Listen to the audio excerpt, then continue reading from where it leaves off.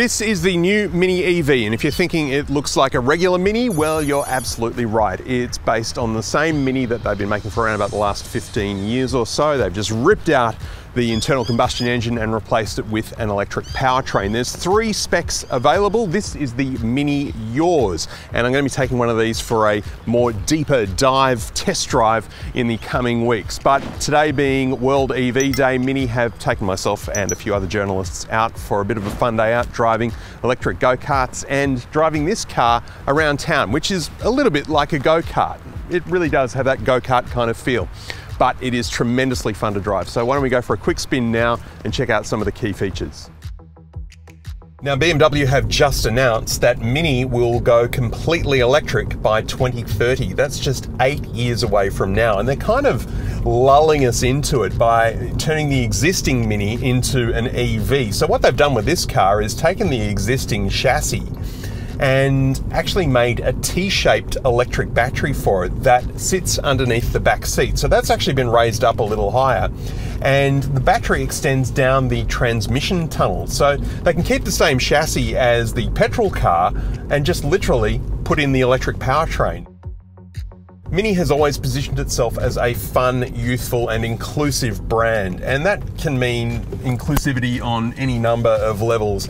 But primarily they're focusing on sustainability and environmental friendliness, which is what's happening across the entire BMW group. BMW really are going to lengths to make their entire production process as carbon-free and environmentally sustainable as possible, incorporating as many sustainable different materials throughout the entire production process, and even doing things like making batteries that have second lives as power supplies. Mini probably have the greatest market penetration for any brand as far as EV sales go, because already 40% of all Minis sold are electric.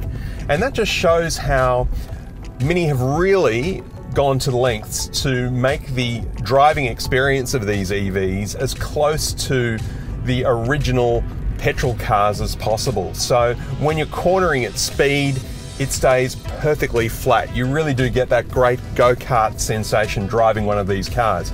I'm driving in a park right now where the speed limit is 30, so I really can't demonstrate that for you.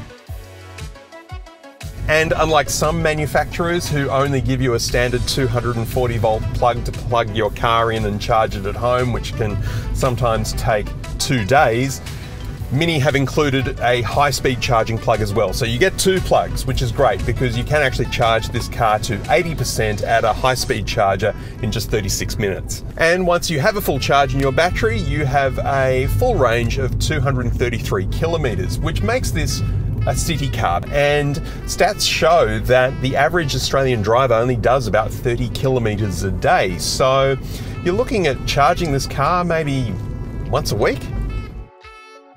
There are 3 drive modes: Sport, Green, Green Plus, and well, there's 4, Normal. And you do notice quite a bit of dulling in acceleration when you're in the green modes. Green Plus even switches off the climate control.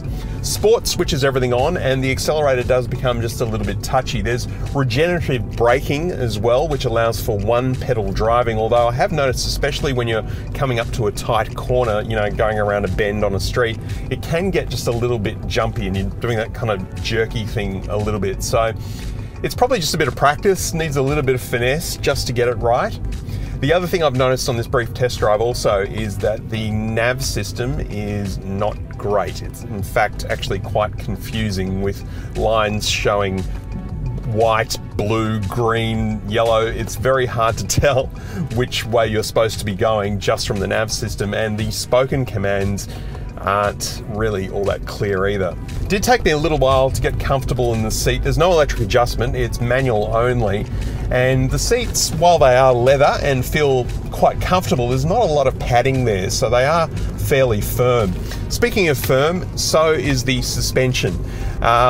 Look, day-to-day driving, even on speed humps, it's okay, but there are a lot of potholes around at the moment because we've had a lot of rain, and it can get quite rough then, and you can really hear that bounce going on. So not ideal, but expected in a car like this.